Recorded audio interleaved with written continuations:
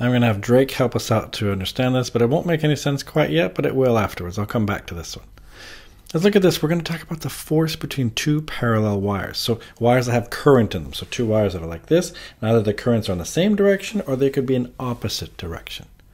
So let's first of all just look at the equation that governs what is the force between them. So this is, let's say this is wire number 1 with current going up. So we're going to assume that's the case right here. We'll call this I1. And this one here will be, wire number 2 with the current I2 going in that direction. Well, then our data booklet has a nice equation for us. It says that the force per unit length, that's important here, is going to be mu0 times I1 times I2, all that over 2 pi r. Let's talk about what each of these different letters mean. This is, for example, this is an absolute force. It's true, but then if you divide it by the length, then it tells you the force per meter, so to speak. So let's see what everything here is. So we've got the force on one wire. That's going to be in newtons. We've got the length of the wire. That's in meters. We've got the currents in the wire, so I1 and I2. The currents must be in amperes. We've got R as a distance between the wires. That's going to be in meters. So that means we're going to have this distance right here between them. That then will be called R. And then we've got something else, this mu0. It's called the permeability of free space. It's a constant, and it's 4 pi times 10 to the minus 7 Tesla meter per amperes. But this is something you can look up, so don't worry.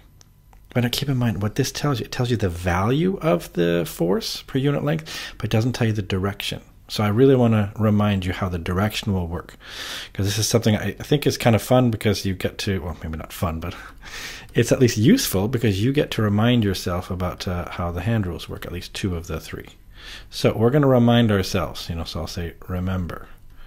So what we're going to do, we're going to try to remember the different hand rules. Now, if you have a current, so just a wire with a current in it, you can use this one right here. Right? So I'm using my right hand. So what you do is you point your thumb straight up, and your thumb is the direction of the current, and that means your fingers will curl in the direction of the magnetic field. We call it B. Now we're also going to remind ourselves of the right hand rule number 3. Now you might have learned some sort of gang sign version like this, but if you saw some of my videos, I show you a different way using sort of Star Wars to explain. It doesn't matter, whatever works for you. But I'm just going to use this way, so that means I'm going to have my hand straight up, my own right hand, so that's at least on mine. I think it's mirrored for you. But so my own right hand, for example. And what I'm going to do is this, I just have it straight. So that means my fingertips point in the direction of the magnetic field lines. My thumb gives me the direction of the current or the velocity. And in this case, it's going to be a current. And then my palm is the force. Like my palm points in the direction of the force. So let's see now if we can figure out what happens. So we've got 2 different cases. We've got, what about if they have the same direction? Let's see what happens there. So let's look at, first of all, what does wire 1 do to wire 2? So let's look at this. First of all, let's apply right hand rule number 1. What does that mean? We have a wire, and I'm going to use my right hand. So I use my right hand to put my thumb in the direction of the current. Use my fingers curl in the direction of the magnetic field. If we look at this, that means that, remember, we normally draw dots to denote field coming out of the page, and we draw X's to denote the field into the page. So ignore wire 2 for now. Just think about wire 1. My fingers have to curl up in that direction, and then they go down here. So wire 1 causes this on wire 2. Does that make sense? So that means I can say then that 2 feels a magnetic field into the page. So what? What does that do? Well, now we can look at then what happens to number 2. So now we're looking at this now. So now we've got this situation right here where, yes, this right here is, we're just going to focus now on wire 2. Because remember, we're seeing what wire 1 did to wire 2. Well, the first thing wire 1 did is it gave wire 2 a magnetic field now to play with and enjoy. So here it is. It's going into the page. So if we use right hand rule number 3 now, because that's the one for what's the force on it, because I'm curious about where the force goes. So I'm going to put my fingertips in the direction of the magnetic field. So that means I'm going to put my fingertips into the page. I'm going to put my thumb in the direction of the current. And remember, the current goes up. Okay, so thumb goes this way right here. And if I do that, then my palm points to the left, at least on mine. So that means my palm then points to the left. That's going to be the force. So that means then wire 2, maybe I'll write that down then. So wire 2 feels a force to the left. Okay, so that means this one here feels a force, yeah, to the left. Okay, let's now do the opposite. So now this time, let's think of what does wire 2 do to wire 1. So now we're going to kind of ignore wire 1 and just look at what does wire 2 do. So again, I'm going to use right hand rule number 1. So we're going to get really fast at this, right? So, whoops, I can't seem to remember how to write an H. Right hand rule number 1. So what happens then? This one right here, then, I'm going to make, I'm going to use my right hand rule number 1. So put my thumb in the direction of the current. Remember, the current is still going this way. So this right here was the current. Well, now this right here is the direction of the current, sure. Current goes this way. That means my fingers are curling. Let's see, to the left side, it's a bunch of dots.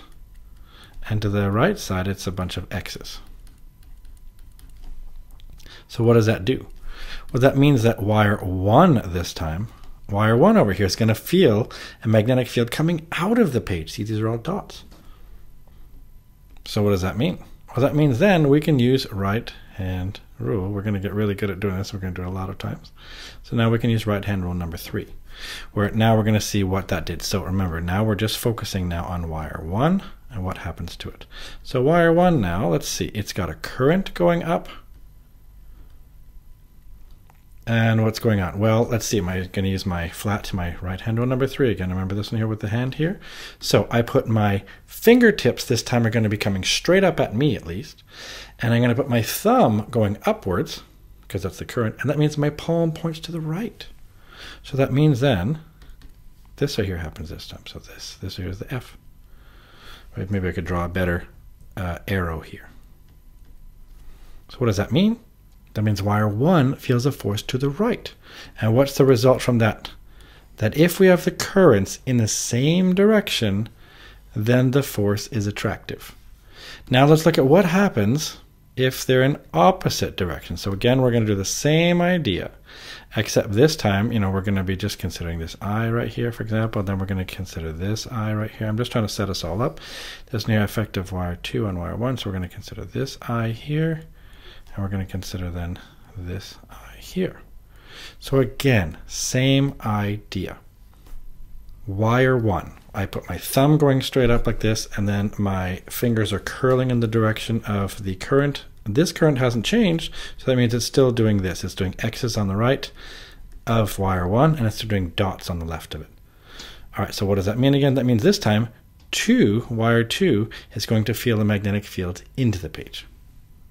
All right, and if 2 feels a force into, magnetic field into the page, now we focus on wire 2. We're going to apply the right hand rule number 3. So if I look at this one here, this is what was caused by wire 1. So again, I'm going to use right hand rule number 3. And what I do, of course, I take my fingertips, I put them into the page. I take my thumb, I point it down because that's the way the current is going, and my palm is pointing to the right. So that means it's going to be this force to the right. And now let's do the same thing, except this time with wire 2. Let's consider wire 2 now. So now I can apply for wire 2, what does it do on wire 1? I'm going to use my right hand rule number 1. I'm going to have my thumb going down this time. And that means my fingertips then are curling. In this case right here, they're doing X's here. They're going into the page. And over on the right, of course, they're doing out of the page. So now we know that wire 1 feels a magnetic field into the page. So let me draw that over here again. So this is, now I'm just focusing on wire 1. And again, I'm going to use right hand rule number 3. So for the last and final time, I take my hand like this, and I point my fingertips into the magnetic field. My thumb is going to go up because of the current. And at least in my case, for me, my palm then points to the left. So in this case right here, then, my palm points that way. That's the force. So then I can state that 1 feels a force to the left. All right, so what does all this mean for us? Well, if this one's feeling a force to the right, this one's feeling a force to the left, then we could state that, hey, if the currents are in opposite direction, the force then must be repulsive. You could, of course, just memorize this, but I think it really helps to learn how it works, because you could be asked all sorts of questions related to these forces and magnetic fields. I think it's a really good idea to know this. It's good practice as well.